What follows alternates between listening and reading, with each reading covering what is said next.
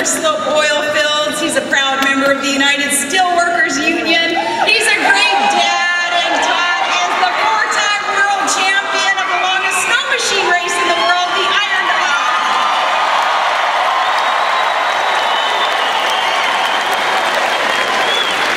Todd and I, along with the McCains, we are just so glad to be back here in the Keystone State, and you are such a welcoming and such a patriotic state. We love being here, and I know that we have many patriots in the crowd today.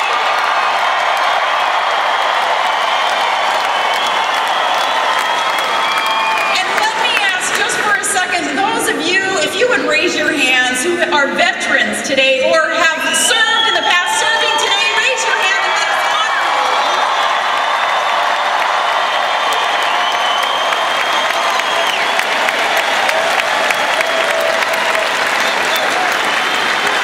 And we do. We thank you for your service and for your sacrifice. And now Pennsylvania is going to be a hard-fought contest here. It's going to come down to the wire here. Pennsylvania, are you ready to help carry this state to victory?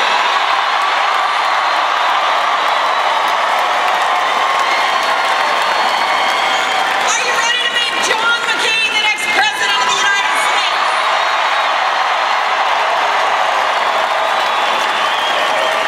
Are you ready to send us to Washington to shake things up?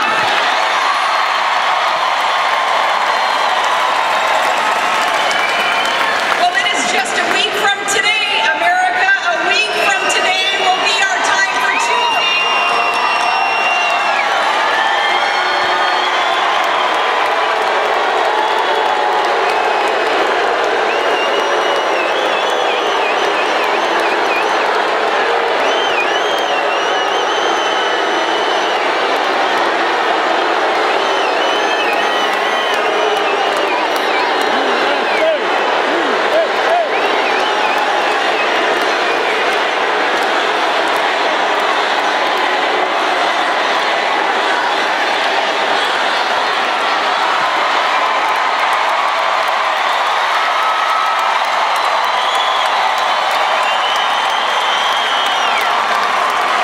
I don't know, when we hear protests like that, I'm always tempted to tell security, no, let them stay. Maybe they can learn a thing or two from all of it.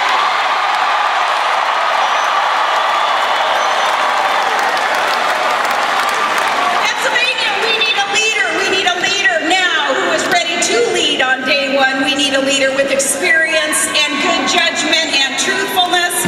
We need someone who talks about the wars that America is fighting and isn't afraid to use the word victory.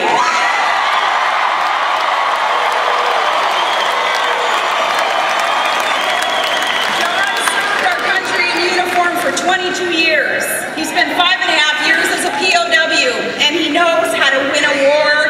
And as Cindy suggested there too, as the mother of one of the troops in Iraq now, that's exactly the kind of man I want as our commander-in-chief.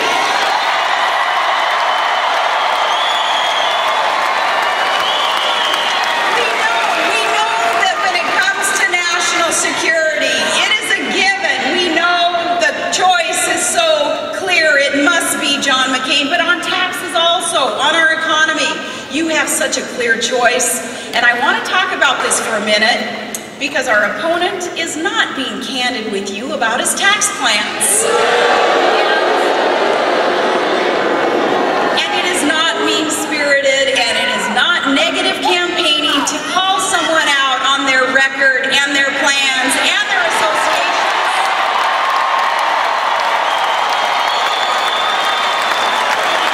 It is not negative campaigning. It's in fairness to you, to the voters. Now, you have to really listen to our opponent's words through all of this. Listen to what he's saying, because now he had been hiding behind his real agenda of redistributing your hard-earned money. He says that he's for a tax credit, which is when government takes more of your money and gives it away to someone else according to a politician's priorities. Now, that's as opposed to John McCain, who is for a real tax cut, which means when government takes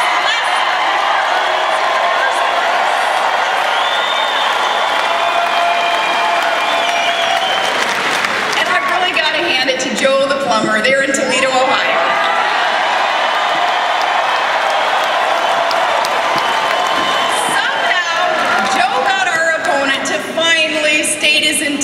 Our opponent in plain language, and Senator Obama now saying that he wants to spread the wealth. And what that means is the government taking more of your money and money from our small businesses and then doling it out however the politician sees fit. And Barack Obama calls that spreading the wealth. And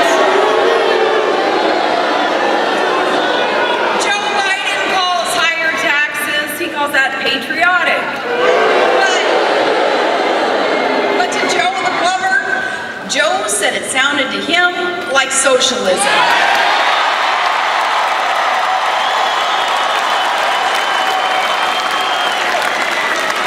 Now is not the time to experiment with that, and a lot of folks around the country, they identify with Joe.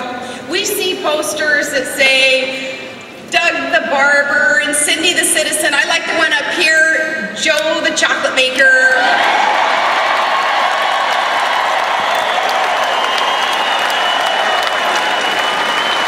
Or the one I saw the other night that I am Joe Mama. And yesterday I got to meet in Virginia with Tito Munoz. He owns a small construction company and we call him Tito the Builder. And Tito is not pleased with how the Obama campaign and its media friends have been roughing up Joe the plumber. Of course, they investigating and attacking him, Joe, just for merely asking a question. So Tito has a question of his own, and Barack Obama won't like this one either, but Tito wants to know, and I quote, he says, "Why the heck are you going after Joe the plumber? Joe the plumber has an idea, he has a future, he wants to be something else. Why is that so wrong?"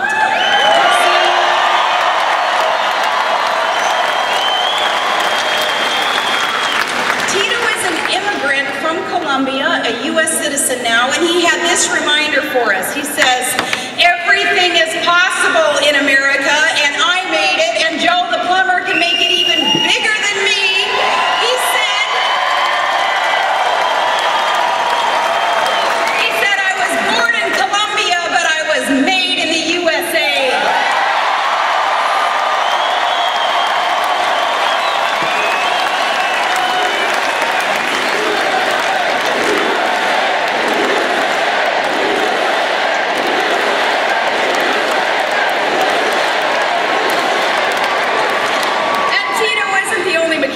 Who feels that way. In fact, I know we have a lot of small business owners right here today with us.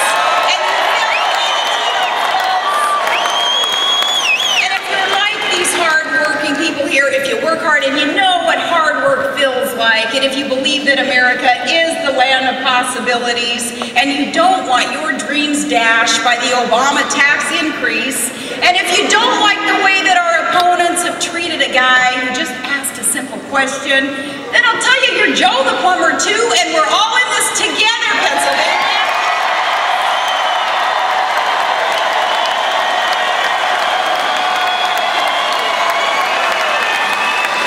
So it doesn't sound like too many of you are supporting Barack the wealth spreader. Not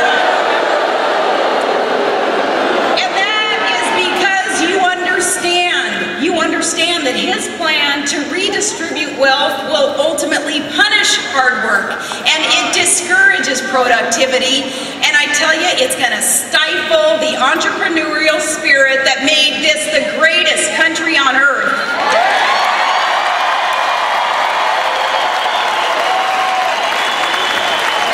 So John has a different plan. He has a better plan. He will bring tax relief to every American and every business. He will lower your income taxes and will double the child tax deduction for every family. He'll cut the capital gains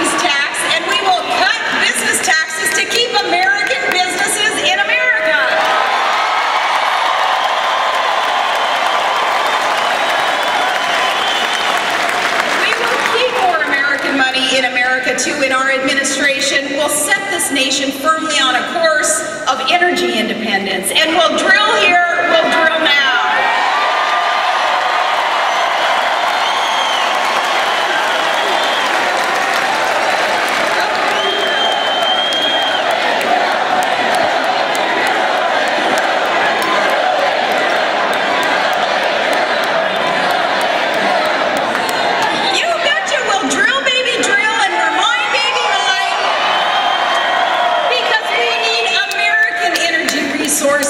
Brought to you by American ingenuity and produced by American workers.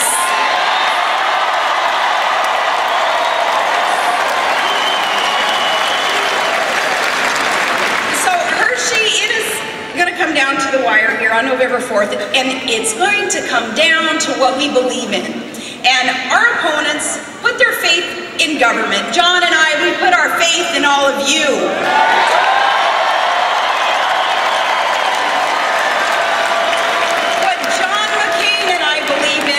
Is what Ronald Reagan believed in.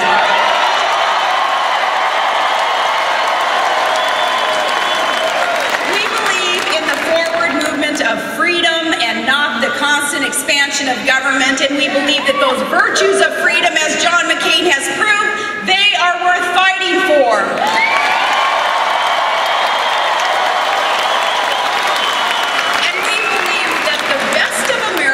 Is not all gathered in Washington, D.C. We believe that it is here in the kindness and the goodness and the courage of everyday hardworking Americans, those of you who run our factories and grow our food and teach our children and fight our wars.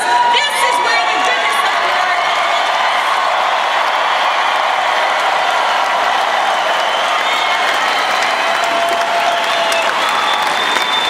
See, John and I believe that America is not the problem. America is the solution.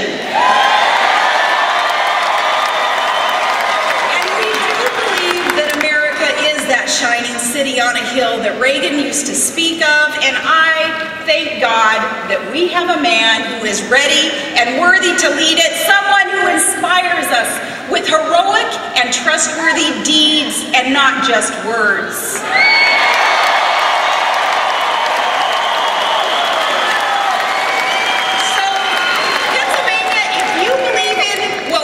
And if you're ready to shake up Washington and clean up Wall Street, and if you're ready to get our economy back on the right track, and if you're ready to win the war, we need your votes.